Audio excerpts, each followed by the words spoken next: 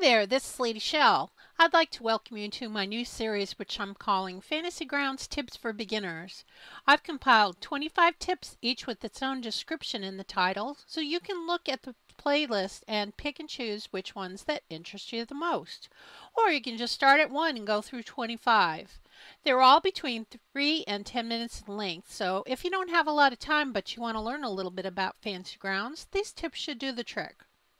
Note that if you're a long-time user of Fantasy Grounds, you may not find this as interesting, because I'm aiming my tips at brand new users to give them a look at what Fantasy Grounds can do for their gaming. So sit back, relax, and hopefully you will learn something new. Now, you've been watching my login screen here, and you're probably wondering why. That is because the topic today is changing your UI. When you first get Fantasy Grounds, the very first time that you open the program, you will see your table is set up with the UI at 100. And at 100, you don't have a lot of space for adding maps in your character sheet or anything else for that matter.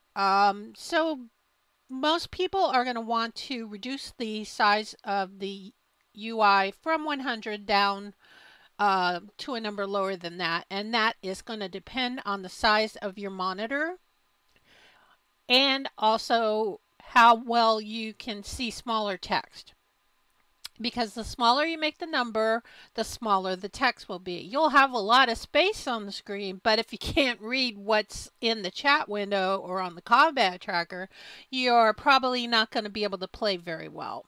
So what we recommend is that if you have a monitor that is under 19 inches, you probably want to start with a UI of about 90, and you can scroll down from there if you find that you still think that there's not enough room. If you have a monitor that's 20 inches or bigger, you can start at 85, or you can even go as low as 75. Again, remembering that text is going to be smaller, but you'll have more room. So you can adjust and just keep coming in, changing the number as you experiment with the numbers and see which one works for you. So there are two ways that you can set your UI. The first way is by clicking on the settings button in the login screen, and this will give you, this will make your UI available for all the sessions that you play in. It's a one-time thing. You set it once, and it is the same number will affect all your sessions in the future. But there's another way to do it. If you just wanted to set it for one particular game that you happen to be in, and maybe the next time you want to change it to something else, you can do it within the program. Now, to do it outside the program, you will click the settings button, and when you do that, you'll have a pop-up that's going to ask you if you will allow the program to access your hard drive. So you say yes, and then you will get another pop-up that is going to allow you to change the UI settings. And I have a screenshot of that to show you, but I have to show it to you in the program because I have it in my images and maps folder. So I have that, plus I have also made copies of my particular screen setting, which I use 85. I'm on a 17-inch monitor. Well, it's a laptop. And you can see what it looks like for my version from 85 to, I have one set to 80, I have one set to 90, and then I have one set to 100. And I want you to see the difference, at least in regards to the size and everything that I have. Now you can see I should not have adjusted that. I need to reset this because I taped this once before and it didn't work out. And so I'm taping it again, and I shouldn't have loaded the way that the page looked last time because it was at a different size. So I'm going to move my dice tower up, and I'm going to lock it in position and lock. Oh, the window's already locked. Oh, no, it isn't. Lock. I think. Yeah. Okay. So this is 85, and this is on my 17-inch monitor. Now I've made screenshots. Let me grab them. First of all, I want to show you what you see when you want to scale the UI outside of the game. So you'll have that first pop-up that's going to ask you, is it okay to access your hard drive? And you say yes, and then it will give you this screen. And then in this area where I've circled in red, you would type in a number less than 100 because it's going to start at 100.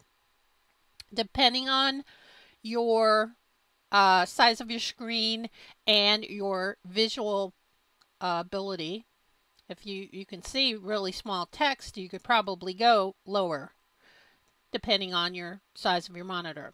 So I have it set at 85, and if I close this, I will show you some images of what it looks like in my particular screen size when I reset it to 80.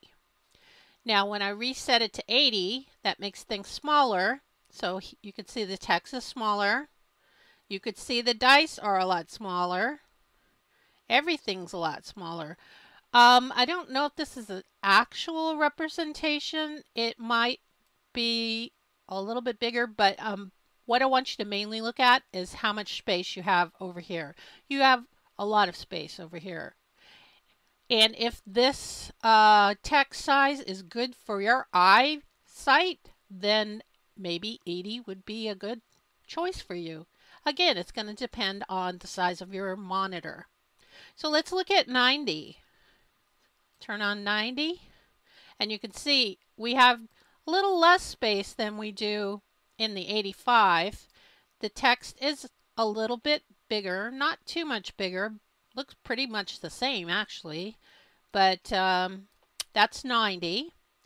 And then you can see in the final view what it looked like when you the very first time you turn on Fantasy Grounds. You get the UI of 100, and look at how little space you have here. It's barely more than 1.5 times the size of your combat tracker in your chat window. It's just crazy small.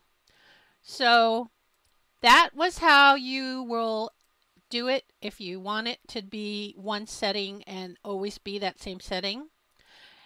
And if you would like to set something for just the session that you're in, you're going to type /scale UI, all one word, and then let's go with 80. So we're going to make it so there's more room, and the text will be smaller.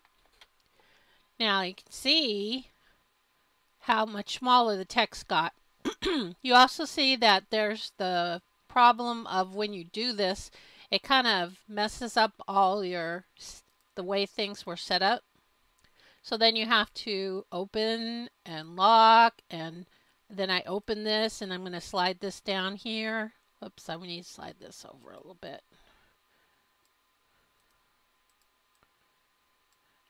And lock it back up and lock that back up. Move the combat tracker back over here. So there we go. So this is at 90, and this would affect only the session that I'm in right here. So I hope that you found this tip or these tips interesting, and I hope you'll continue to watch the rest of my tips in this series, and I thank you for watching. Bye!